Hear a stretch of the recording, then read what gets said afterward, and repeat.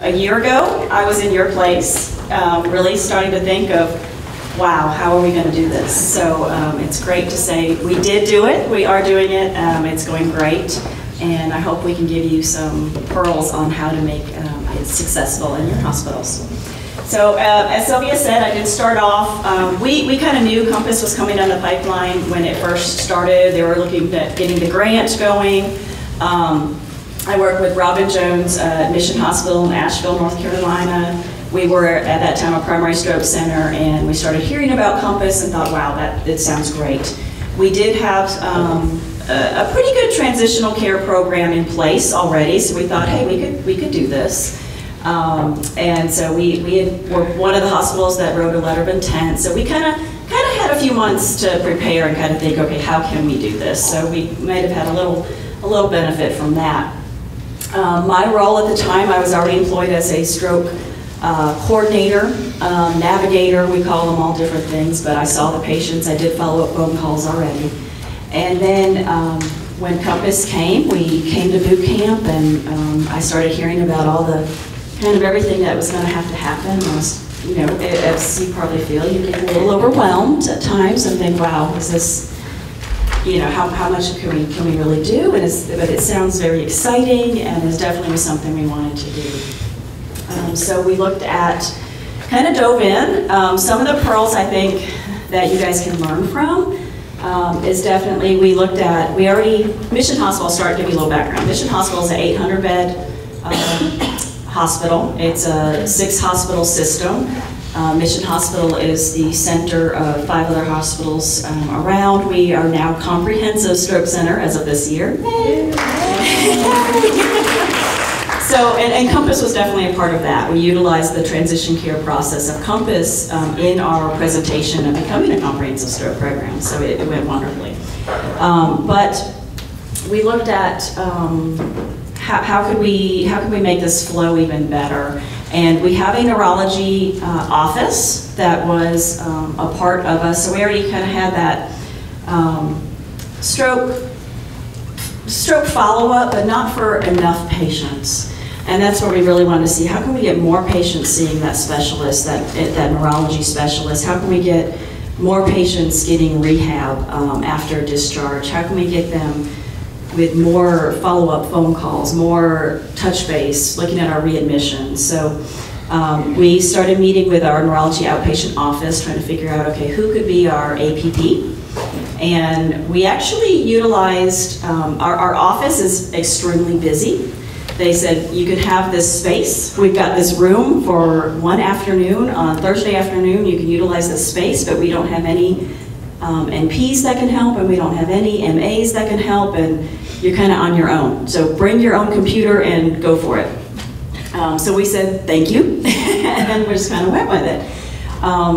So we started off with one of our inpatient, myself and an inpatient neurologist. So we both had to learn the outpatient EMR. That was a struggle for a little bit. It's similar, but different. We had to learn the process of ordering things in the outpatient world instead of the inpatient world. So there was a benefit that my NP actually saw a lot of our patients and then saw them in the outpatient world, but it took us a long time to kind of get over some of those hurdles. In the meantime, in a year, we've actually transitioned now, I think because the practice and our administrators saw how wonderful this program was and how much we were helping our patients. They actually said, wow, I think we were actually, they get to the point where they were hiring more nurse practitioners at the outpatient office, neurology office, and they said, we can give you one of our NPs for half a day now. And so we've grown it. We actually have an NP now for 6 hours on Fridays, and when we need it, we have another 3 hours on Thursdays. So we went from a 3-hour clinic to a 9-hour clinic because our administrators saw the benefit of this. So that's how we've grown over the year. We also then were able to get our administrators to say, wow, my role was really helping to become a comprehensive stroke center at that time and looking into the data and everything and the quality measures that go into that. And so that's when we were able to say, wow, it would be great if we had an FTE that could be focused 100% on Compass. And they agreed. And hence, I Debbie was a case, we case managed together on our stroke unit, on our neurology stroke unit, and I recruited Debbie and said, please come work as Compass coordinator.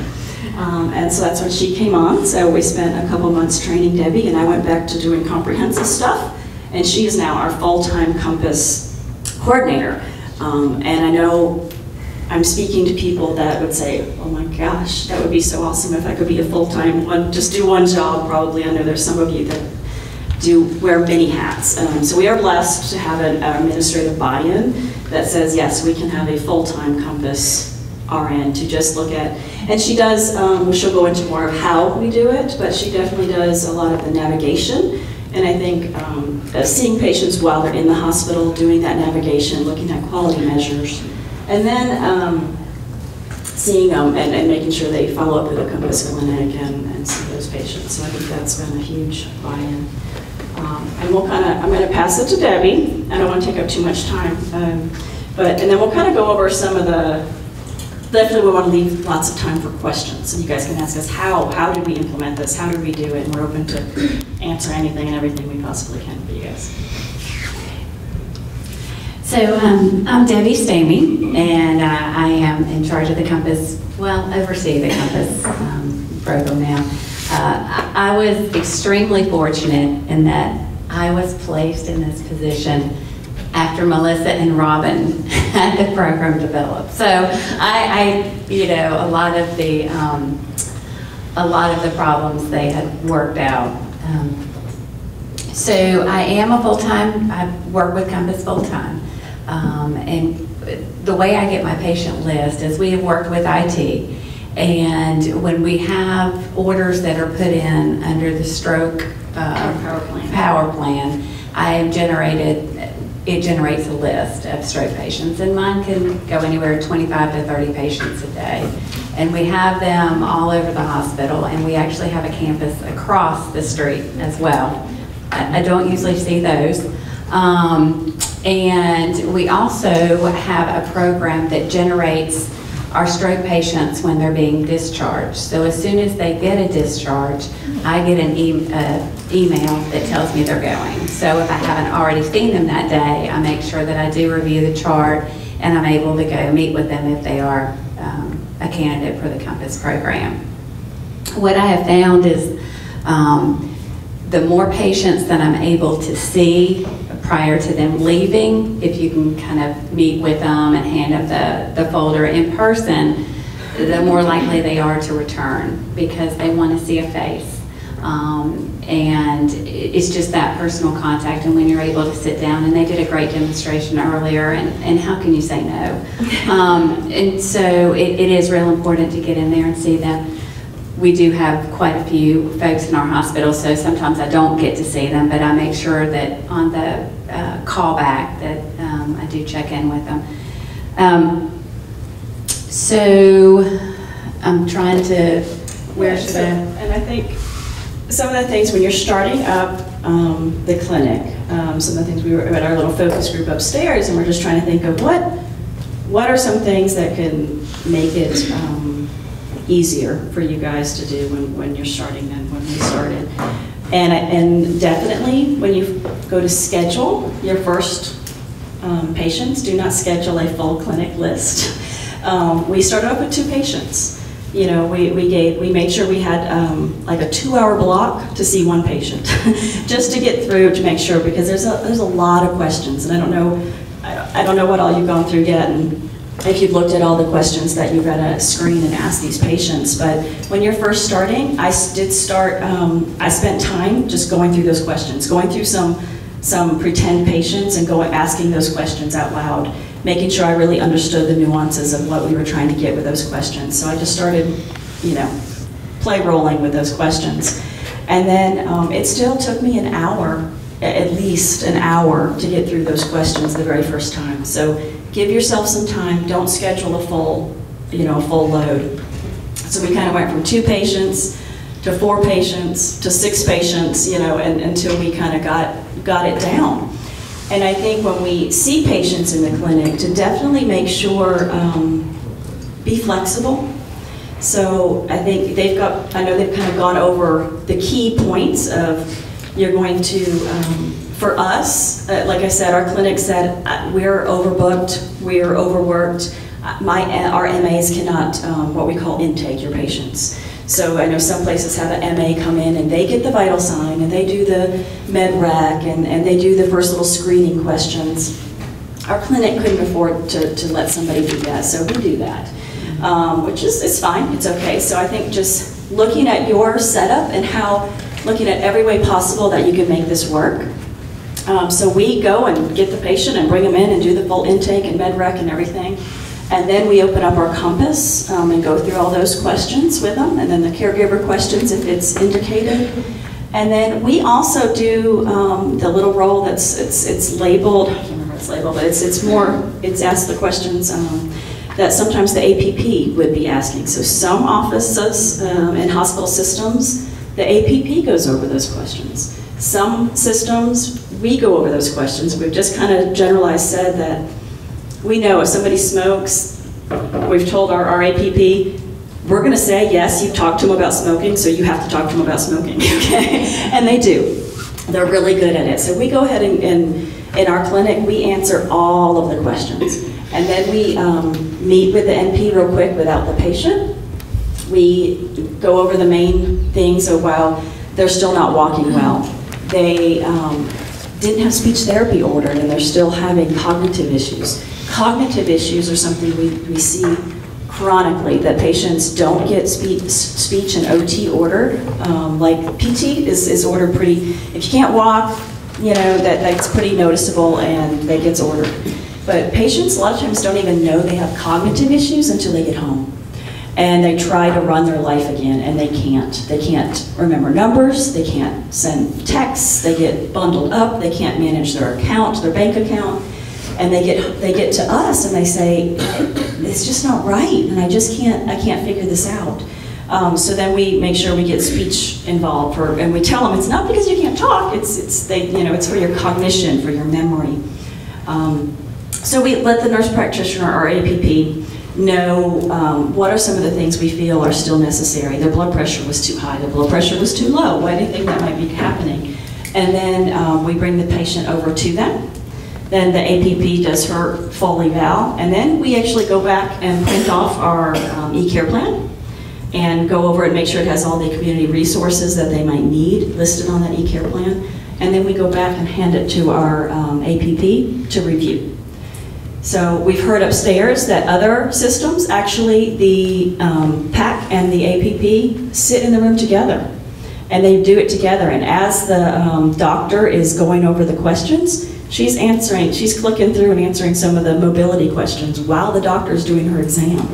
So, as Sylvia, I'm sure you've said this multiple times, it's pragmatic. Which means, yes, you have certain things that need to be done, and we want it done in a way, it is a study, so there's certain key elements that have to be done, but you can do it in the way that works for you. So be open to it and just think of, okay, how can we get the key elements done in a way that is going to be the best for our patients, our clinic, for our providers to be able to continue through their clinic day. Those are some of the main key points, is just kind of go with the flow and figure out how it works for you. Melissa, can I ask a question? Absolutely. How on average, because we're telling them like 13 or 14 minutes now, depending on the severity, on average, how long is it taking you to do the intake, Debbie? But also, what's your average visit with a patient right now? Well, we allot an hour per patient, and my nurse practitioner would really like to have 45 minutes of that. So, but when you guys start going over the questions, you'll realize that 15 minutes is not realistic. It may take you 30 minutes or 45 minutes the first time you do it. But now, I've been at this role for several months now, and I have my own system, and you have to redirect. And what I usually tell the patient, we sit down and I said, let me tell you a little bit about this appointment. You're going to be in here with me for about 15 or 20 minutes. I'm going to be asking you a lot of questions. We just want to screen, make sure you're getting all the therapy you need. We're going to do a depression screening, and then we're going to go next door, and there's a nurse practitioner, and she is going to go over the medical end of it. So when they start pulling out all of these med lists, and well, you do have to do the med list when you go through the questions, but they're going to start pulling out all kinds of things. And if you can, at that point, just say, if you don't mind, just hold on to those. The nurse practitioner next door is going to go over all of that with you. And it takes a while. I mean, it may take you a couple months to get used to, limiting the time with the questions. Right now, I'm down to about 15 minutes, but it's taken me quite a while because these people are so vulnerable, and a lot of times they haven't seen their primary care doctor yet. You're the first connection since they've been home with this stroke, and they have so much they want to share. So, of course, we're all human. We want to hear some of those stories, but if you can't, just kind of redirect. And I think absolutely learning how to redirect the patient and getting them, focused that this is going to be kind of rapid fire questioning, and then you're going to have more time with the nurse practitioner. But for the most part, about 15 minutes. So, and I said I heard other sites are still doing a 20 to 40 minute visit and trying to do it all. God bless her. And I think looking at that, I was just thinking as you brought up time, looking at your billing, and I know we talked. They probably have talked to you about how you can get the transitional billing codes, and we actually personally have found in our community that our primary care doctors are already utilizing those codes, and we did not want to set up any battlefield. We wanted them to be very friendly with us, and we wanted to work as a team. So we are billing, I said, we see as long as our NP can get a good 45 minutes, we're doing the extended care, thank you. Extended care billing. It was like, just let me. So you can definitely look at different options to bill, which still gets you a higher income, a higher rate than just your traditional 20 or 40 minute billing. So looking at that can definitely, maybe looking at that billing, talking to your bills, say, hey, if your doctor can get more money by getting a 60-minute visit, maybe you guys can have a little more time and not kill yourselves trying to get patients through in 20 minutes. And make more money as you do that. So I think that's a huge benefit. A piece I probably should have started with is looking at your community network. I did start, Debbie wasn't in this role yet, so when Compass rolled out, it was, okay, I gotta get my community network together. I looked at, I was a case manager prior to being a stroke coordinator, so I had a lot of those resources, so it was a benefit. So definitely utilize your case managers, utilize your, a lot of counties have community paramedics. They are a wealth of knowledge, so get to know them very well. And then look at your council on aging, any other group, case management, anybody who already has a list of these resources, pull them in and say, there's no need to go digging up these resources when they already have them. So thankfully our case managers and different groups already had a lot of these resources, so pulling them together wasn't too hard. One thing I did not realize as much, somehow, I don't know, missed it, was the huge part that rehab has in this. And so I knew my role was going to be make sure rehab is ordered and that patients were getting the rehab that they needed, but I didn't quite plan and realize until we were already up and running, oh my gosh, I need to have this huge connection with my rehab, with my home health rehab facilities. And at first it was like, oh my gosh, we serve 18 counties. How do I communicate with all of my rehab groups? That's just was daunting to me. I didn't know how I could possibly do that. So I said, well, you know what I'm gonna do? I'm gonna look at my rehab that I utilize most. And for us, that is Care Partners. So we have Care Partners inpatient rehab hospital, Care Partners has outpatient, they have home health. So I looked at, so my advice to you is to look at the groups, 1 or 2, 3, that you utilize the most. You may not be able to get to all 20 agencies that you might use. I don't know how many agencies we could possibly use if I try to find all of them. But let's look at the one that I use the most, and let's make a huge, connection with them and really get them. And we were blessed with getting Jayne and her group to they really bought into this. And I guess so trying to find that champion, that leader in your rehab world that is going to buy into it. And then looking at the connections of how do we communicate, because sometimes our communication in the hospital world is, I send a fax, I send an order, that's communication, right? How do we take it to the next level? How do we make sure that they really understand that this patient is a Compass patient? What does that entail? What does that mean? What is Movement Matters? And how can we work from there? So I will pass on to Jayne now, and she can tell you all about how the rehab part of this works. I think I'm live. Can you hear me? Okay, I don't want to be shouting. Am I too loud, or is this all right? Okay, good. All right. Well, I couldn't resist. Jayne, if you could use the mic because we're videotaping this. I don't. Got one on. Oh, you got one on. I do have one on. Is it working? Yeah. Okay. I couldn't resist bringing you a picture of fall in the mountains. The intensity is better on the smaller screens, but this is not how it's looking right now. I think in a few more weeks, we hopefully will see this. This is a common topic of conversation in Western North Carolina. What is the color going to be this year? So we'll worry a little bit about it. But anyways, this is where we come from. And it does represent our journey.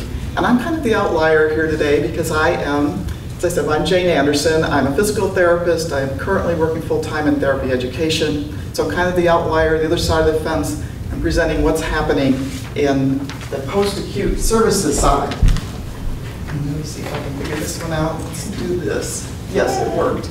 Okay, so I'm here to talk about and share what we did as a post-acute provider, what we wished we had done. And I certainly want to say that our way of doing things is not the only way. You will figure out what works best for your organization and how to make it work for you, but possibly we'll have some tips for you that will help. So it's always beneficial to see what the other side is doing and to learn from that. I am home health, and I have a partner. We are absolutely champions. And I have to say that it's champions not because we're great, but champions because we really buy into Compass. And we really are enthusiastic about promoting Compass. So my partner, Noré, is not here. If I turn and look down, I'm looking for her. So sometimes I'll slip into we, but I'm going to stay with the I. But our introduction to Compass, well, it was at that site-specific intervention implementation workshop.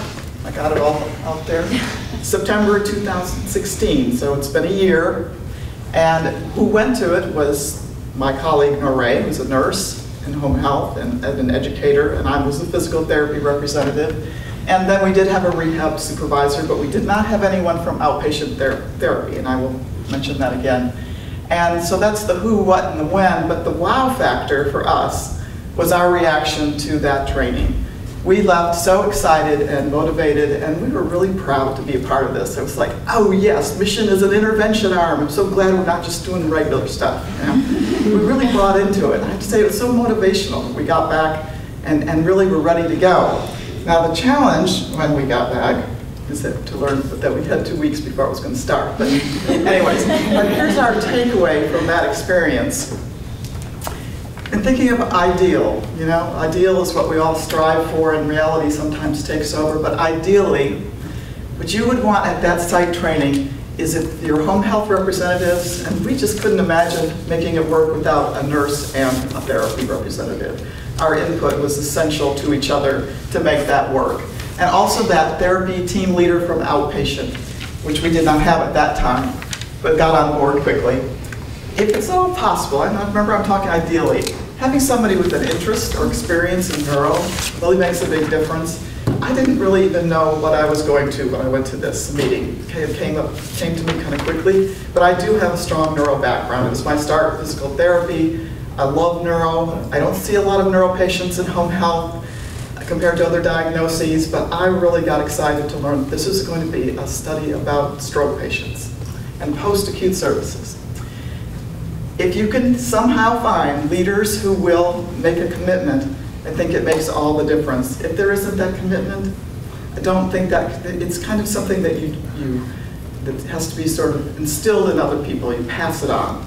And I felt it really made a difference if the post-acute services to have people that had that commitment. So we moved into our preparation phase. And this is when I mentioned our countdown was 2 weeks. So we had 3 objectives that we felt we could accomplish in that 2-week period of time. And if it's ever possible to change how much time you have for the preparation phase, that would be helpful, but again, reality sets in. So we thought we could do 3 things. The first thing was to get our leaders in place. So we had home health in place, me and Lorraine, and then we had to get our outpatient group in. And I could see the difference from them not attending that site training, because we tried really hard to generate that excitement and motivation and all that. So it took a little bit more work to do that. So if it's possible to get those leaders in the first time, that's usually great. We wanted to introduce Compass to everybody. And also we felt like we couldn't get it started really, but we wanted to identify what would be any staff training needs. We felt very motivated to make sure that we were doing best practice, that we were doing everything that met the principles of the Compass program. So, as far as introducing Compass to everyone, we have to, it's kind of a context here, is our home health agency has an average daily census. I even texted my boss this morning to make sure I had this right. 1,200 patients a day. So we're big. We do cover a lot of areas. So with that many patients, staff are seeing so many patients, busy staff, we had to figure out a way that we were going to keep staff knowing about Compass, staying on track with Compass, and when they do get a Compass patient, and we were only getting them about 1 to 2 a week, we have over 100 nurses, over 75 therapists. How are we going to keep all these folks knowing what they were going to be doing? So first was to give them that introduction. So we did all the visiting staff, and outpatient was doing the in-service training for their staff. And then we got the clinical managers in the office on board. And it was really important to get our office staff understanding Compass, because they were the ones that were taking in those referrals. So they needed to kind of get a sense of what it was. And then we needed to share that with administrators and medical staff, and anyone that we could grab in the hallway was learning about Compass. We kind of felt like we were doing the marketing. So Noreen had a storyboard, which I meant to bring today, didn't bring it, but we would put flyers up too about Compass, just to keep it in people's vision. So that was introducing Compass to everyone. Our next objective in this preparation phase was identifying staff training needs. Well, it was using this tool, the 4 directions of the Compass, led us directly to deciding what is it we needed to do. What were our strengths? And since I don't like the word weakness, I say, what were our opportunities? So we were looking and going, okay, over here, the willingness to improve my health or strength. We felt that our medication reconciliation was the strength. That's something that's really emphasized in home health. Our nurses are very good at med reconciliation. We have an interesting program for therapy, that's a therapy-only patient, where we collaborate with a pharmacist. And that's been a really great program, because they take it to a whole nother level, way beyond our scope of practice. So we thought, okay, we're pretty good there, that's our strength. Lifestyle changes, talking with the nurses. Nurses weren't so confident about how do you coach lifestyle changes. So we thought, okay, that should go on our list as an opportunity. We looked over here at, my numbers, blood pressure. Did all of our therapists take accurate blood pressures? We know we have speech therapists that aren't as comfortable taking vital signs, but they are required. So we thought, okay, we have an opportunity there. We were looking at this part over here, check my mood. It really fit and resonated with our agency, that the emphasis of mood matters, because we had been experiencing things in home health and seeing changes in incidents of depression, suicidal ideation, things like that.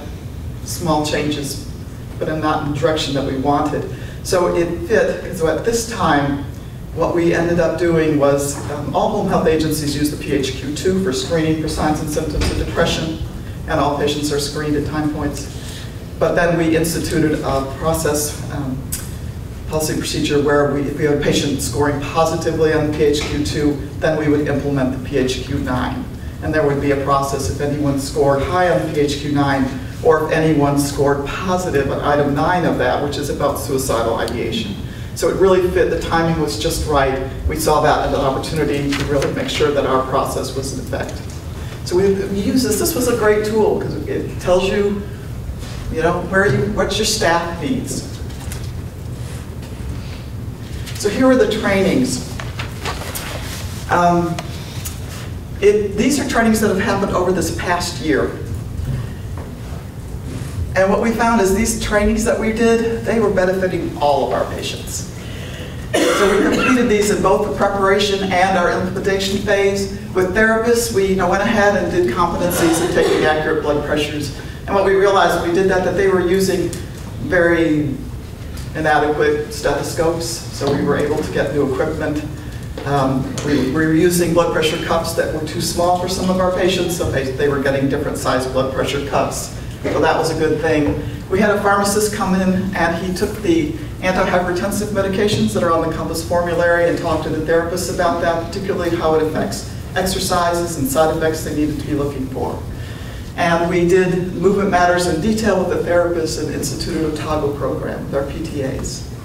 All of the staff, we did a review of our vital sign parameters, we did our update and upgrade of our depression screening, and we had a lot of in-services on patient coaching for self-management of chronic conditions, because that's such an important part of the Compass program, is that self-management. I know from my own experience as a physical therapist, I can make a patient work hard, I can get in there and motivate them, even the grumpy ones, we can get them going, and then I can leave, and then maybe they aren't doing anything until I come back. So that mindset has to change among those of us who are encouraging patients to achieve a level of self-efficacy so they can take care of themselves. So I think in all levels of healthcare, finding ways to tools and things to get our patients to self-manage is so important. And then for our nurses, we had a great dietitian from the hospital talk to them about coaching, Mediterranean, and DASH diets. And that was very helpful.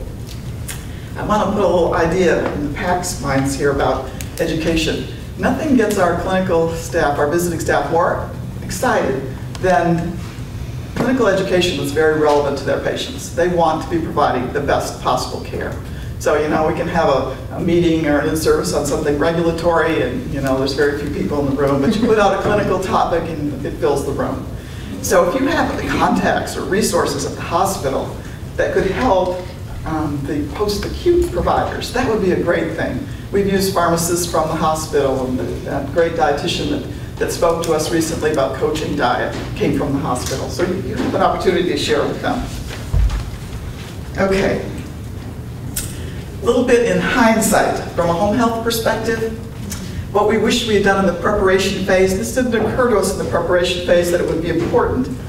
And Melissa spoke a little bit about that. Setting up a plan with our PACs to identify Compass referrals right from the start of the study. That didn't even cross our minds when we first started. Somehow we thought they were just going to be there and know, and we'd be ready to go. And then it wasn't quite that easy. Again, think about the numbers. Not that many patients are going to be Compass patients. With the numbers that especially we see, and if you're a smaller hospital, it would probably be the same way. And when we would have those Compass calls, if you're on the post-acute side, you have at first bi-weekly and then monthly calls. I was hearing the same thing from other post-acute providers, that they weren't sure if they were Compass patients. I remember that first week, Hanrahan and I were looking at each other and going into the team rooms. The schedulers were, do we have Compass patients? And they go, I don't know. We weren't sure. So it took a little figuring out, because our referrals were coming in through office staff who weren't able to screen through patient charts to find that they were Compass patients. So then, when Debbie and Melissa started really clearly marking it as a Compass patient in the DPART summary, then we were on board. Then kind of knew where to go with it. And we got the office staff so that if we have a couple weeks go by and we haven't had many Compass patients, they'll come to us and say, what's the deal? Why don't we have more Compass patients? They're looking for them now. But I wish we'd set that up from the very beginning. That's something that could be done in the preparation phase. Okay, so we're out of preparation, we're into implementation. Here's what we found. It required pretty close monitoring by the Compass leaders to get things started. We started out communicating with every visiting staff that had a Compass patient. And we would flag our charts with little reminders, things like, this is a Compass patient. We put in patient notifications, so as soon as they open their computer and open up that patient's chart, there it would be. It would say things like, their outpatient neuro appointment is such and such. check here, or read your checklist for guidelines or whatever. We put these little prompts in there. Now, there aren't that many patients, so we were able to do it at this point. So it really took that close monitoring. They'd all had that training, but they still needed help and figure out how are they supposed to get started with this. And like I said, these are very busy people, and they don't see very many COMPASS patients.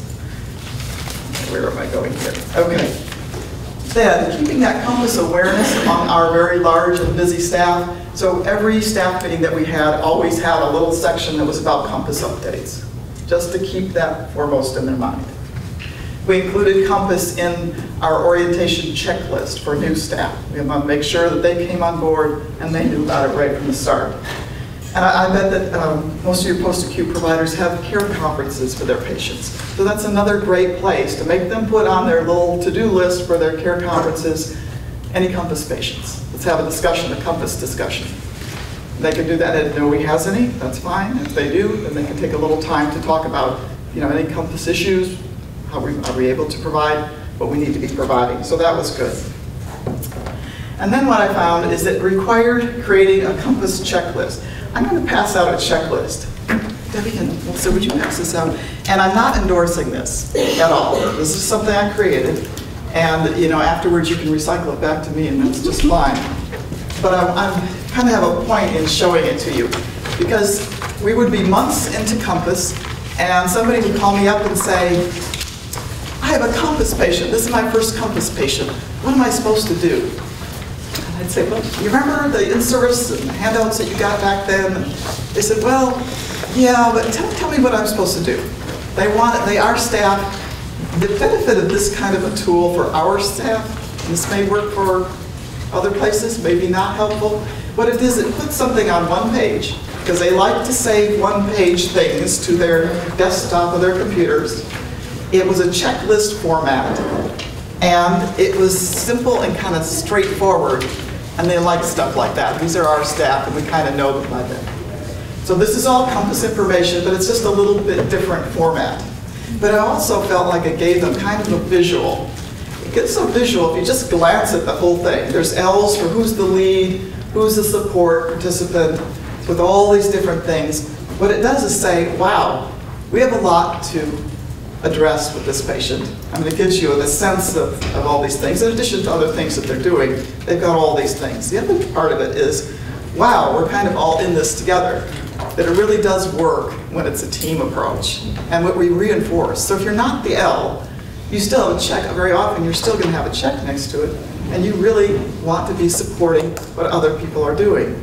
For example, under Know Your Numbers, like teaching patients how to use their blood pressure home monitor. Well, everybody's doing that. Everybody that goes in the home is doing that to make sure that they become competent with that. And encouraging the patients to keep that log. It takes a lot of encouragement to get people to keep logs and things. And we were encouraging the logs with the blood pressure readings, but also we were encouraging exercise and activity logs. So encouraging that over and over starts to become a habit. After a while, and habits are good. That's a good habit. Another one that we this kind of emphasized was under Engage Mind and Body, the physical activity counseling. Your PT and OT are your leaders, but speech and nursing has a role with that. Nurses are encouraging the activity, talking to them, have they gotten up and moved. We've encouraged our speech therapists who usually work with patients in sitting, and they sit for about 45 minutes, and somewhere in the middle of that, do a stand and stretch. Get patients up, getting them moving. They don't have to do all the exercises, but they just have to get them up and make sure that they are actually moving a little bit and not being so sedentary. We were very compelled by that information. About 75% of a stroke survivor's day is spent either sitting or lying down. That's a lot of time not moving. So this was just a tool. You can come up with any kind of tool you want, but knowing our staff, they liked little checklists. I wanted them to really kind of get the sense that we're a team. At the bottom, it reminds people about encouraging that neuro appointment and also reviewing the e-care plan with them.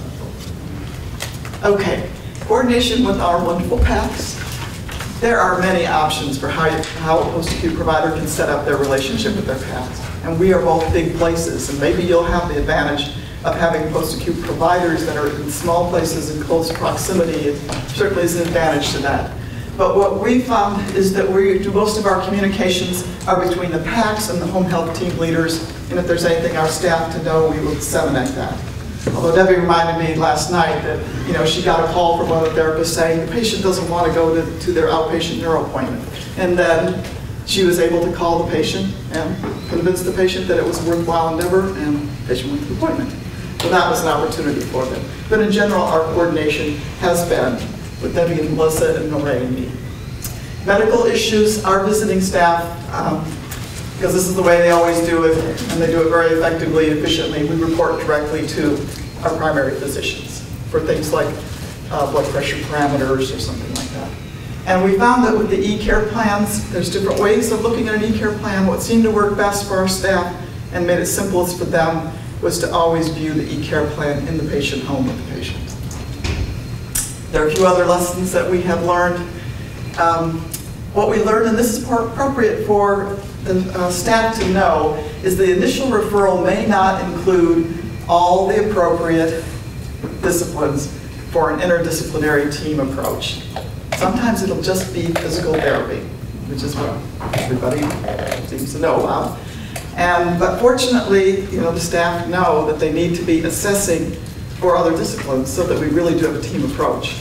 The first Compass patient I saw, one of our very first ones, I went with a new speech therapist, and he had just been ordered physical therapy. He was in his late 40s, very motivated gentleman, and then the physical therapist felt that he was having some swallowing problems, and so speech had been ordered. So I went out with her because it was one of her first visits with our agency, and I was real eager to see my first Compass patient. And in the course of things, he had actually had very quick resolution of some of his speech problems. But in her assessment at that time, it was really evident that he was having high-level cognitive problems. So she was able to keep him, like as Melissa mentioned, that sometimes gets overlooked. So it was so clear that he really did need and benefit from speech. But also while I was there, he was a very motivated gentleman. His wife was a CNA, and they were being really on top of blood pressure. His blood pressure was actually quite stable. And he started to, as we were getting into things, he said to me, you know what? This is all really great. He said, but I don't really understand what Compass is. And I was kind of taken aback, because he gave an impression of really understanding everything, and he'd already been to his outpatient neuro appointment. So this is an example of these first two bullets. This gentleman needed a nurse. He didn't know about his diet. He wasn't always managing his diabetes. So it was real clear that although he kind of presented like he had everything under control, it didn't take too much time with them to see where things were falling apart for him. So that's an example of needing other disciplines. So nursing came out, and that worked out very well. And also that patient and caregivers are often overwhelmed with information when they return home. And I know they've gotten wonderful education about the Compass program. And then they get home and things tend to unravel a little bit. So you have to, we told staff over and over, be prepared to go right back to the beginning and help them make sense of what it is. For example, the next one, patients sometimes are reluctant to go to their outpatient neuro appointments. That means they really haven't understood the benefit of doing that. So I've had staff call and say, you know what, they don't want to go to their outpatient neuro appointment. And I said, well, you got to make sure they understand the benefit. And then that usually works. Or call Debbie. She'll get it there. Okay. And the last thing that's so clear from this experience is this team approach with repetition of the same message. That really makes such a difference. So as of November, we will move into our sustainability phase. But I want to say that our journey is continuing. There's still so much. We have so many more opportunities to continue to improve the delivery of care to our stroke patients. We've been very grateful to be part of this study, because not only do we feel like we have an ongoing new skill set of improving this delivery of care, but it also applies, this model can lend itself to other diagnoses and conditions, and has shown us a different way maybe to approach those as well. So we've been very grateful to be part of Compass. Questions, please. So I just want to make a comment. I'm about ready to cry. I think I thought you would be.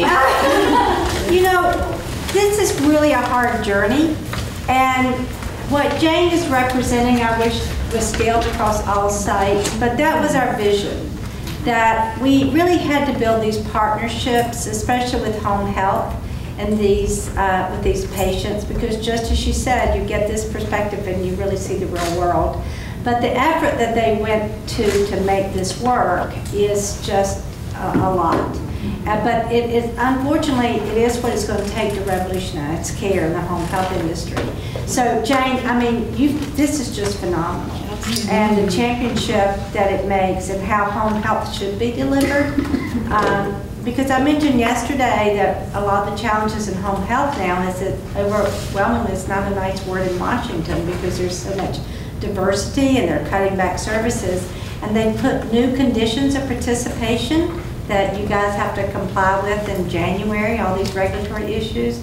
Do you see that this type of model will help you with these new conditions of participations? What has been the benefit to you as a home health agency? Well, the obvious benefit has been it really reinforced and showed outcome. Now, I don't actually know study outcomes for our agency, but as far as patient outcomes, it's brought, we all know that teamwork is essential in home health. I mean, you go out one at a time, you don't see each other, sometimes you pass on the road or whatever. But if you don't work as a team, so what I've seen is closer communication and collaboration. And, you know, that you all have to support each other. When we know that that was important, this kind of reinforced that. So the benefits as far as patient care, it's just, we could use this model with heart failure patients. We could use this model with any other kind of patients. I mean, there's obviously slightly different things, but this whole concept, all those things, it so fits. As far as how we have to really prove our value in home health now. It has therapists actually quite concerned because there's a trend right now with bundled payments and all that, and I'm speaking in an area that I don't know enough about, but outcomes are essential, and we have to prove our worth. Now, very often it's like your worth is proved through documentation. Yes, that's true, but it's patient outcomes where the real value of your work shows. So I just feel like, you know, being a part of a program like this and being able to take it also to other patients, and I think it's just made us a stronger home health agency. Thank you very much. Music, Curry. Absolutely. It's all the work, but I mean, really, the work that your team did to be able to implement it. And then real quick, since everybody's probably hungry and waiting for lunch. Are there any other questions first? What system do you have at Mission? Are you Epic? No, we are CERN. CERN. They are not CERN though. Actually, we are. So it's a different version. It's a different version, yes. So we don't. I can't see what they see, and they can't see what I see. That's down the pipeline. Eventually, we'll be able to see. But I think one benefit of saying, you know, what is the benefit of this too is before, like I said, we would just kind of send referrals, and we kind of assumed it happened, and you know, if we didn't hear back from our patients, a lot of times we had no idea what was really happening after the hospital. We might call them at a week. Usually that was kind of a 7 to 10 day callback was kind of the standard for a long time. When we started Compass, one of the first things we learned is we started sending our patients out, and the ones that were lucky enough to get a speech therapy order, we would see them back at 2 weeks, you know, a 1 week to 2 week visit, and speech therapy had not started. And we were saying, oh wow, why isn't this getting started? And we just noticed this trend.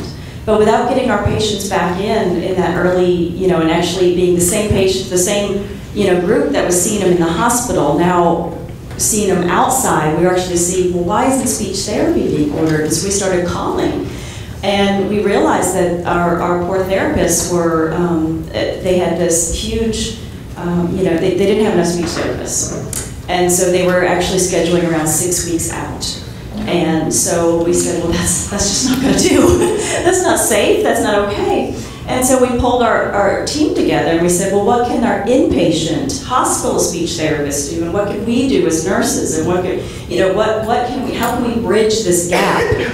Yes, they were telling us they were recruiting speech therapists and they were trying to get speech therapists ordered, but especially in some of the more rural counties, we have 18 counties actually that we get patients from and have to send them back home. They might have one speech therapist that was trying to, see their entire county, and they were just really having a difficult time.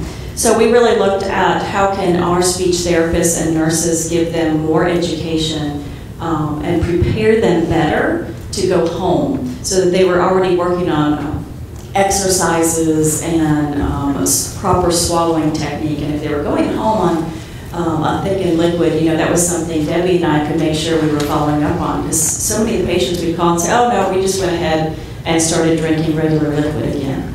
And we're going, and so it was really something we knew we had to contact them earlier and more frequent to make sure that they weren't going ahead and starting drinking regular liquid when they needed to be on thick and liquids. And so I think we made a huge impact on those patients. And it's just how we pulled the inpatient and outpatient world together, when normally without Compass, we would have had no idea of what was going on, in these two worlds. Even though we're part of the same system, we're seeing the same patients. We're all worried about readmissions, yet we didn't know what was going on and what problems that we could have been helping each other with. So that's just one example of how it worked.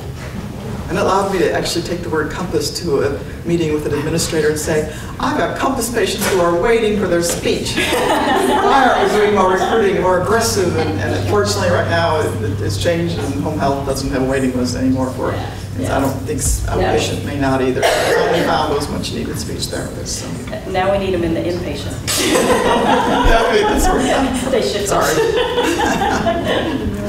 It just reminds me, Sarah actually got a press gaining report, all the patient satisfaction surveys, and it said that the Compass team makes the impossible happen. Aww. And I thought that was so cool, and I was waiting for a perfect time to share it, and I thought this is exactly what you guys just made me feel like. You made the impossible happen. Yeah. So it's and our press gaining too, our quality indicators of that definitely improved once we weren't even really looking for it. We were just looking, oh look, we started Compass in October, and oh look, all of our transition and case management quality indicators like skyrocketed. So we were like, go team. That's encouraging. Yeah. Outstanding. So it can be done. It can be done. It can be done. And this is why, and we had Jayne and Noré make a presentation for all of our home health and outpatient team leaders. We recorded that. It's on our website, so you'll be able to see that as well and share with your, once your home health and outpatient team leaders are identified, we'll have that to share. But Enrica can vouch for this. Thomas and Karen and Sarah, where's Sarah Lycan? There's Sarah back there.